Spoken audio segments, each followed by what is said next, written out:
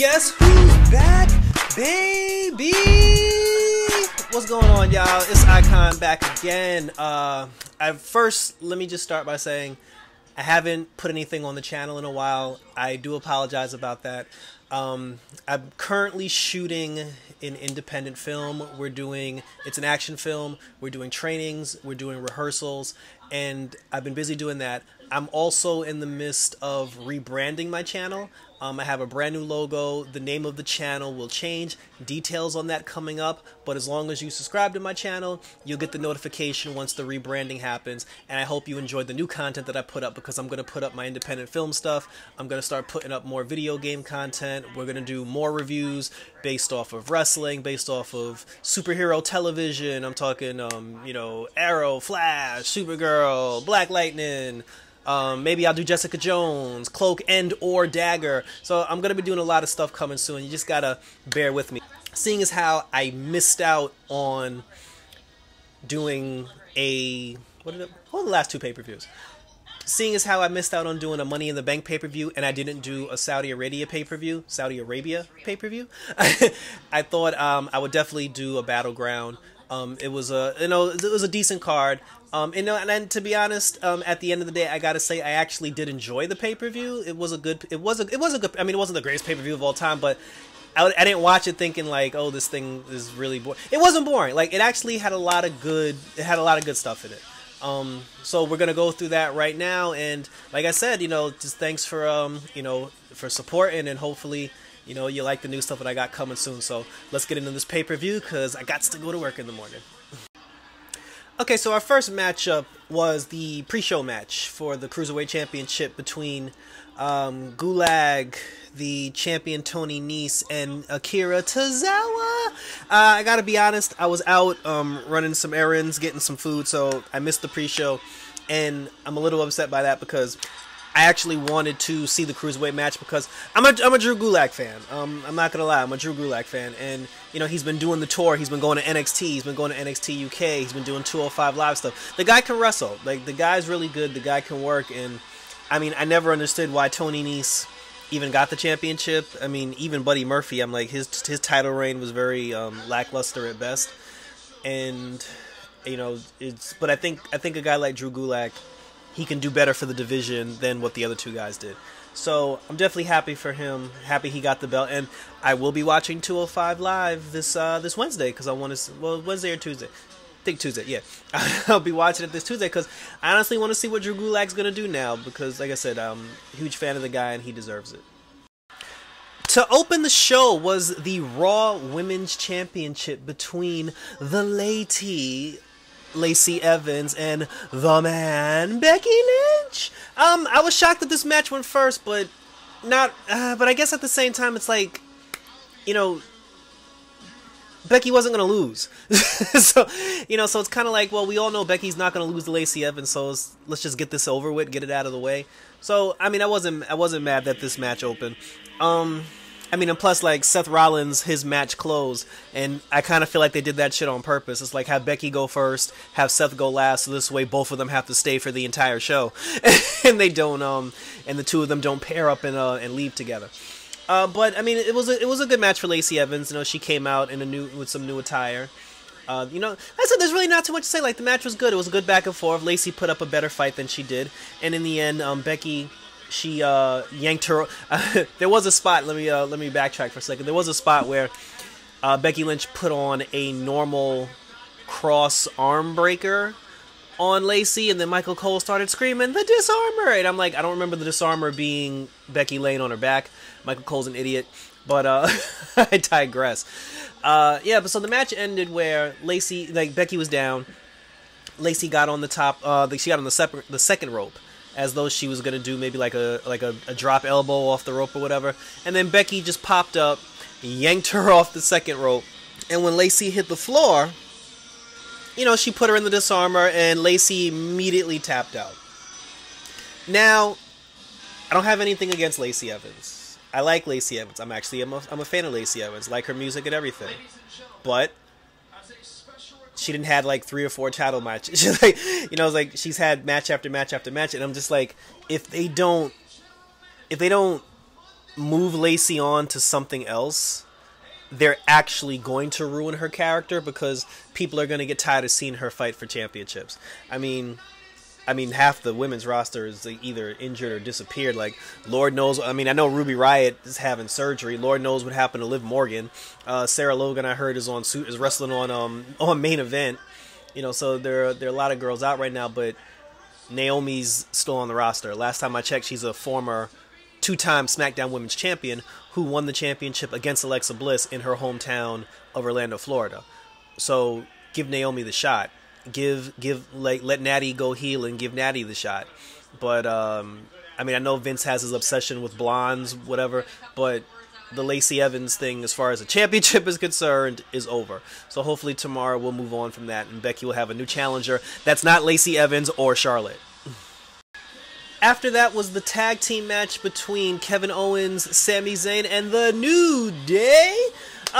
You know, Big E, at first, when the match started, you know, like, they immediately, like, you know, they super kicked Big E, knocked him off the apron. Then they beat the living hell, like, Xavier Woods. Xavier Woods was the first of a few competitors tonight who took a savage beating. Like, when they talk about time to kick out, like, a couple people actually got their ass kicked tonight, and Xavier Woods was one of them. They jumped him right out the gate. They separated him from Big E. They wore him out for the majority of the match. And I thought that, you know, to be honest, the reason why they did that, I assumed it was because since Big E had just came off of his surgery, I didn't think that they would put him in a situation where he had to do a lot of fighting, a lot of movement. I was wrong, though, because once he got the hot tag, the boy was flying all over the place. And even when he did his classic spear the guy through the ropes and the crowd popped and went crazy for it, you know, all four competitors even got a chant of "This is awesome." I'm just like, bro, like, should you be doing that after the surgery that you just had? So, I mean, he's liable to pop his shoulder out or something, but he seemed to be okay. He seemed to be okay, but towards the end of the match, because he did that spear to Sami Zayn out to the floor, it took him out of the equation, and both him and Sami were out for the count. Woods climbed the top rope because he was going to go for his, like, when he goes to the corner, then walks over a little bit, and then does the springboard elbow. He tried to go for that, but Kevin Owens stopped him, you know, knocked him off the top rope, gave him the stunner, and that was realistic to me because after the beating that that Xavier Woods took, there was no reason why he would have kicked out of that punishment he took towards the end. So, Sami Zayn and Kevin Owens get a win, which is good for them because they are in desperate need of one. So when SmackDown comes, there'll be plenty of ish talking. I mean, I wish they would stop with the stupid. What's this the thing? The wild card rule. Like, I wish they just stop the wild card rule. Just have Kevin and Sami on the same show, you know, and let's just move, you know, like, let's just, like, have them go for the tag. Hell, put them on Raw. Have them go for the tag team championships. You know, have them do something because now that they got, maybe they'll feud with New Day a little bit more. Who knows? But good match by both teams, and I think the right team won with Kevin and Sami because New Day will be all right no matter what. So after that was the United States Championship match between Ricochet and the boy Joe, Samoa Joe. Right out the gate, when Ricochet got to the ring, he did his usual, because every time he comes to the ring, he slides in, he does like a front flip, bounce off the ropes into a back flip, and then he lands on like one knee, and basically he tried to do that, but he came out with one of his shoulder pad things with the long tassels and the flailing thing. He tried to do it while he still had the shoulder piece on, and I think he tripped over it, and when he did the back flip, he slipped, and he landed basically like flat face, but he popped back up and did the knee and tried to front like, you know, no one saw that, but you know, which I thought was pretty funny. But it was a good save. Like, if I didn't catch it, it definitely would have been a good save. And then he made up for it by climbing the top rope, and then he did a backflip off the top rope to show everybody, you know, to put some respect on his name. Joe came out, and talk about, again, like, we're going back to like kicking ass and taking names. Joe beat the living piss out of Ricochet. There were moments where he got clotheslined and did the 360. He took forearm shots to the side of the head, and, you know, the boy took a beating. Like, the crowd was a little pro Joe, you know, during this match. Like, they chanted Joe a little bit, but after you see what Ricochet went through, like, how could you not cheer for this guy, you know, to get the victory? There was even a moment that the commentary team ignored, where Joe threw Ricochet against the ropes. and then Ricochet ran towards him, and he basically ran up Samoa Joe's chest and did like a backflip and landed on his feet. The match ended towards the end where, he went for Ricochet went for the 720 or the 930, whatever he calls it, and Joe dodged it. He rolled through, and he was able to. I forgot how he got him in position, but he basically because I remember when he did that, Joe came back with the clothesline and almost took his boots off. Oh no, he tried for it again. He tried for the 630 again, and then I think Corey Graves was like he got his feet under. No, like Joe went for a clothesline, and when Joe clotheslined him, Ricochet kind of like rolled through it, and then he was able to knock Joe down, and then he got the 630, the 790, 85 or whatever. Basically, he got Joe flat on the mat.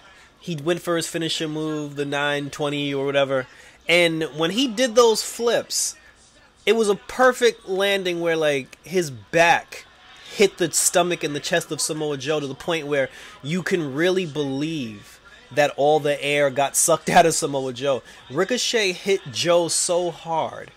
Ricochet bounced after Ricochet's back landed on Joe's chest and stomach. Ricochet ricocheted into the air, and he landed like 2 feet away from Joe and had to run over to get the pin. And he got the pin and he got the victory. Ricochet is the new United States champion, and I know a lot of people are going to be upset about that because they're just like, oh, Samoa Joe is treated unfairly. But first of all, I'm glad Samoa Joe finally got a chance to have like a legitimate match, because Joe hasn't had a legitimate one-on-one match in a long time. With that being said, he lost the United States Championship to Ray. He didn't win it back. He was handed the championship. So Joe never should have had the belt to begin with. And it's good to see Ricochet with the title, because maybe now there'll be some fresh feuds, there'll be some new blood. I mean, I'd like to see Joe get a rematch, but I'm not mad that Joe lost that title, because Joe will get it back, and maybe Joe will move on to something else. Maybe Samoa Joe will be the next person to challenge Seth Rollins. Like, I know we didn't get to the championship match yet, but I mean, let's be serious. Baron Corbin's not winning that title. But congratulations to Ricochet. Hopefully they give you some meaningful feuds and something positive can come out of you being the new United States champion. They did do this cool thing where when he went to the back, he was met by some of the wrestlers who, like they were congratulating him, and even Triple H was there to congratulate him and like shake his hand. Being a former NXT guy, so that was cool to see. So congrats to Ricochet. Like I said, new United States champion, and I'm very interested to see what he does going forward. SmackDown Tag Team Championship match was next. Heavy Machinery. They came out. To be honest, in the beginning, the crowd was fine with them in the beginning. Like, they didn't get booed or anything, but once Daniel Bryan came out, I mean, this was obviously like Yes Country, and the fans' attitude was, hey, we know that Bryan's a heel, we know we're supposed to cheer for Tucker and Otis, but Daniel Bryan's the hometown boy, and screw that, we're going to cheer for Daniel Bryan. And they cheered for Daniel Bryan, they cheered yes, there were chants of, we recycle, we recycle. They were doing chants like buy a Prius, and it's Daniel Bryan country, to the point where even Heavy Machinery had to acknowledge it. But it was still a good match. Like a lot of people give Heavy Machinery, a bad rap because they're a comedy act, but they put on a good match. Like Otis was able to match power for power with Rowan, and how often do you see that? But thanks to well, I can't even say like they cheated. Like Tucker, there was a point where like Daniel Bryan was down for the count. Tucker came in. Bryan got him with the roll up, and Bryan basically pinned him with a schoolboy roll up. So it was a good solid tag team match. Like Bryan and Rowan should still be the champions, and this was the first outing for Heavy Machinery, and they gotta do a little bit more before they can get their hands on the gold. I mean, I know that's probably contradictory seeing how Ricochet just won the belt, but It feels different with Ricochet. Ricochet felt more important. Like even in NXT, Otis and Tucker didn't feel like they earned their stripes yet. So, but to be honest, the match was good, and because both of those guys, like busted their ass to put on a performance for the crowd wasn't rooting for them the entire fight, but the crowd came around. Like towards the end of the match, the crowd actually came around, and they gave all four men the respect that they deserved in that matchup. So I was happy for them, and I said, and you know, I'm glad Bryan and Rowan won. And, you know, we'll see who are the next challengers for them going forward. But hats off to Heavy Machinery because they did a good job, and I can't wait to see what they do going forward.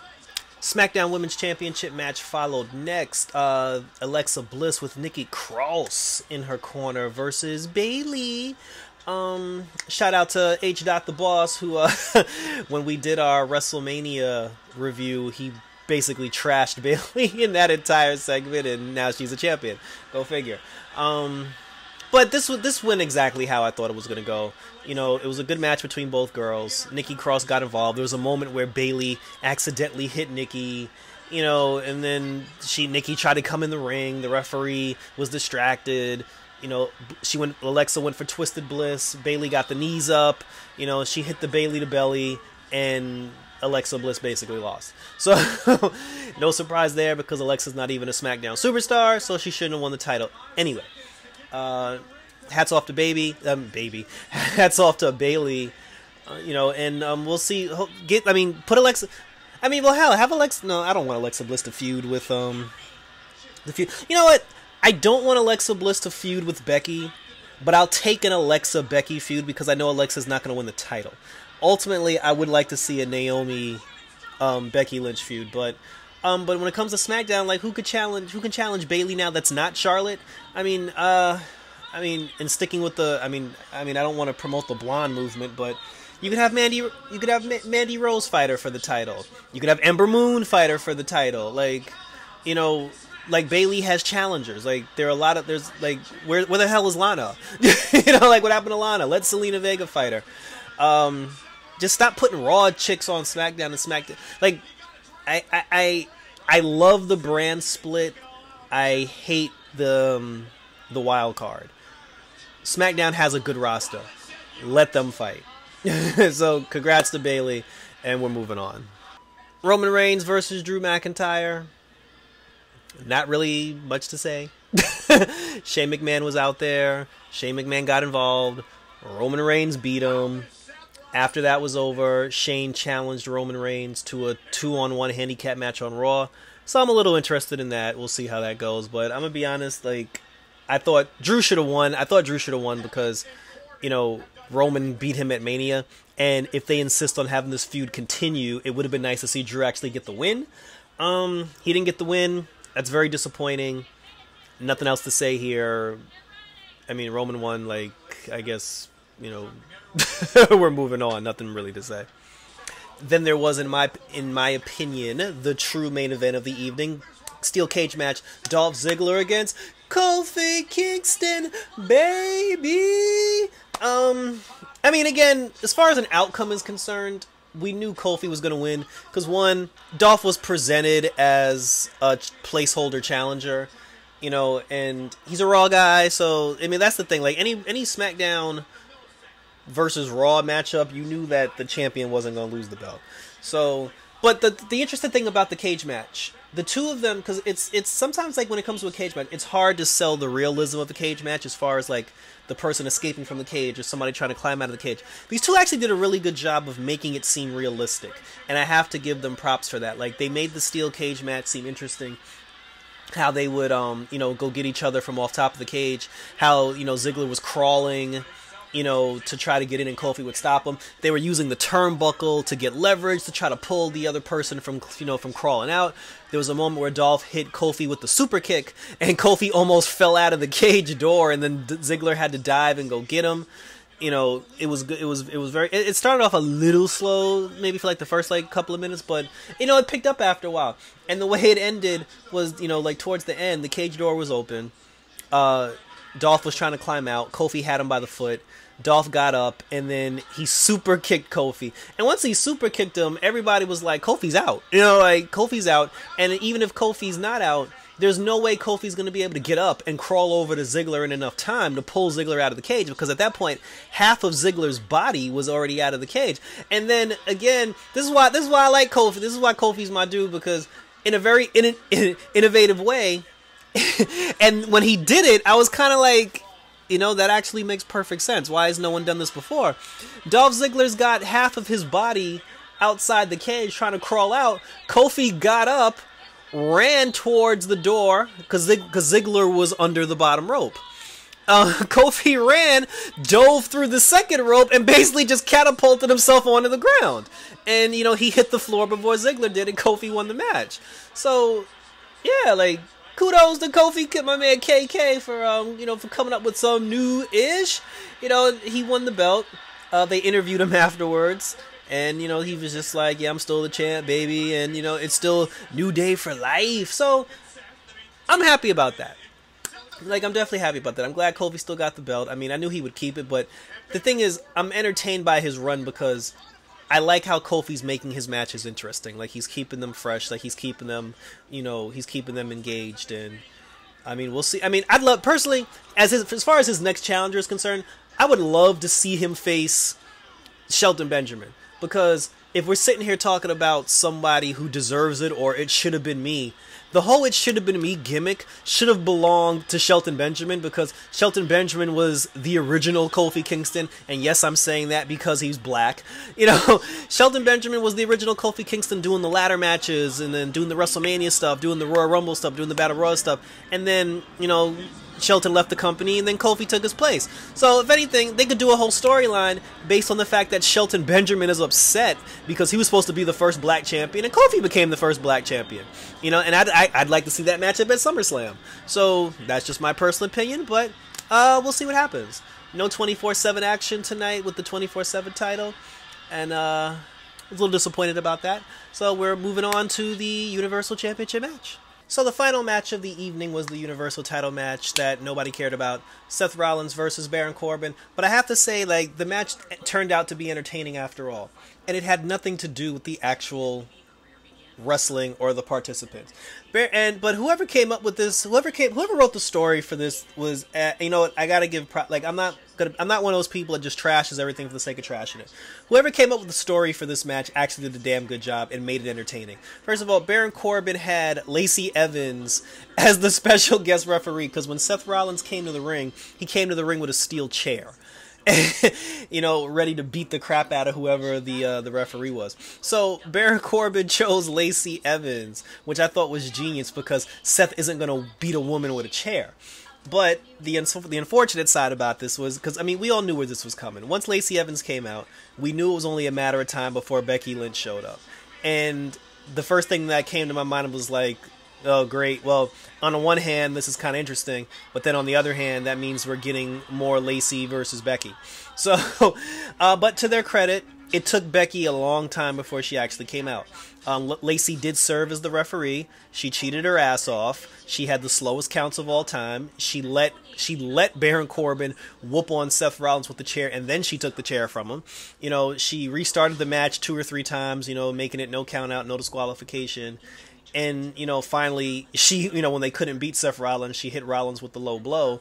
And then when she hit him with the low blow, Corbin gave him the end of days. And as soon as Corbin hit the end of days, then Becky Lynch came running out. And I like that they didn't play her theme music, because, you know, the two of them are dating. Everybody knows that they're dating. And WWE made their relationship public. And I think they did it for this purpose right here, which, again, I'm on board with.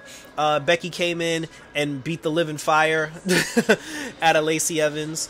The referee who, quote-unquote, screwed Corbin over in Saudi Arabia ended up taking over. And, you know, as soon as Corbin saw it was the same referee, he got upset. But then he took a super kick to the face, took a curb stomp, match was over. Seth Rollins wins. You know, him and Becky embraced each other. Becky smacked him on the ass, and the two of them walked off into the sunset. Which means tomorrow on Raw, we're going to get a mixed tag team match between Lacey, Corbin, Becky, and Rollins. But again, like I said, the match itself was entertaining, so I can't really complain about that. And in my opinion, the next challenger for Seth Rollins, or the next challenger at SummerSlam, needs to be Bobby Lashley. Bobby Lashley wasn't even on the show. He should have been on the show. Finn Balor wasn't on the show, and he's the Intercontinental Champion. The Revival weren't on the show, and they're the Raw Tag Team Champions. So two championships, if you want to count the 24/7 championship. 3 championships. Oh well, shit. Then the Iconics, if you want to count 4 championships. 4 championships, and Bobby Lashley not represented tonight. You got to do better than that. It's a 4-hour pay-per-view. You got a 2-hour pre-show. You basically have well, it wasn't a 2-hour pre-show. You got a 1-hour pre-show. You got a 4-hour pay-per-view. There's no reason why 4 championships and Bobby Lashley should be left off the show. Just saying. So that was WWE Stomping Grounds, kicking ass and taking names. Good show, you know. Like I said, the show didn't suck. Like the show had a lot of good moments, you know. And to be honest, the things about the show that were good, the in-ring stuff that was good, you know, the storytelling main events, you know, how Kofi won the match, you know. Getting the women involved in the WWE Universal Championship match, because I like when the women get involved, you know, like having a woman be a referee, like that was actually pretty cool, you know, like I thought that was really good, like having a female be a referee, like the storytelling was good, like because it's starting to make sense, and I hope they do more of this going forward and they build on it. I mean, my whole thing is I'm just tired of seeing certain people interact and certain people fight each other, but overall I have no problem with what they did tonight. So that was it. That was my kicking ass and taking names Stomping Ground pay-per-view. I hope you enjoyed it. I'll definitely be back to do the next pay-per-view, and like I said, I got some more stuff coming soon. I got a Street Fighter video coming out in a couple of days, you know, for the Ring of Justice, some Ring of Justice matches. Hope you enjoy that, so keep it locked, and until next time, as always, I'm out this bitch.